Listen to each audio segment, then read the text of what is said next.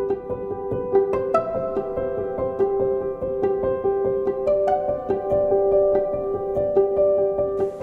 you guys, so I did a live in the Baby Dream Backdrops group the other day, and I showed a flower thing that I had my husband make. I don't really know what to call it. A flower stem holder. And I showed it to you guys, and I had a lot of questions about it. So this is what I'm talking about.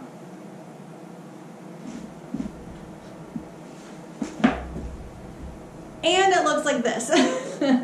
So this is actually a 4x4, a piece of scrap 4x4 that I had in my backyard from some construction. And I looked at it one day and I thought, you know, I think if Eric drills holes in it, I can put stems in it. So let me show you what I'm talking about.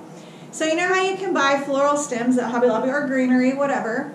Well, I made him drill the holes in it like this so that I can stick the stems in the top of it. And I'm going to show you a little bit closer right now what I'm talking about. Okay, so here is the 4x4.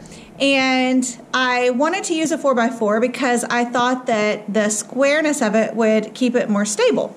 And so I had him put drill holes in it the size of an average stem. Now I could go bigger than this, and honestly I could have him do bigger holes like that, but this works for me now. And you know, actually now that I'm thinking about it, I might have him drill, or I can drill larger holes like this, and then I would have the option of either base stem size. This is just some grass that I got at Hobby Lobby, and it was really easy for him to do this for me. And so what's cool about being alternate is I can do this if I want a thicker look, or I can alternate them like this, different holes. And I'm going to show you what that looks like. So then what you can do is, let's say you want to cover that base. It's easy to cover the base with any sort of greenery at the bottom, and I'm going to show you a photo of that. So that's what I mean whenever I say to cover the base. And you could even put moss on the front of this.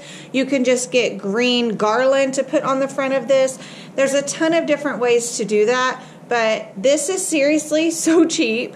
You can probably, I mean, I used scrap that I had, and it's just awesome, and it just adds a little bit to your images, and it lets you utilize your foreground and not have to worry about it knocking over or anything like that. This stays very stable.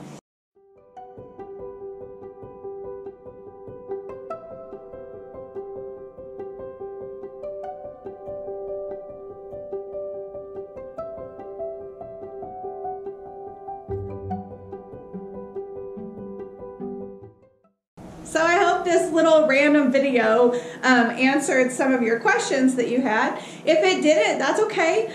Drop your questions below, and I try really hard to answer everything that you guys ask in the video. So I hope you got something out of this, at least an idea of this video. So thanks, and I'll see you next time.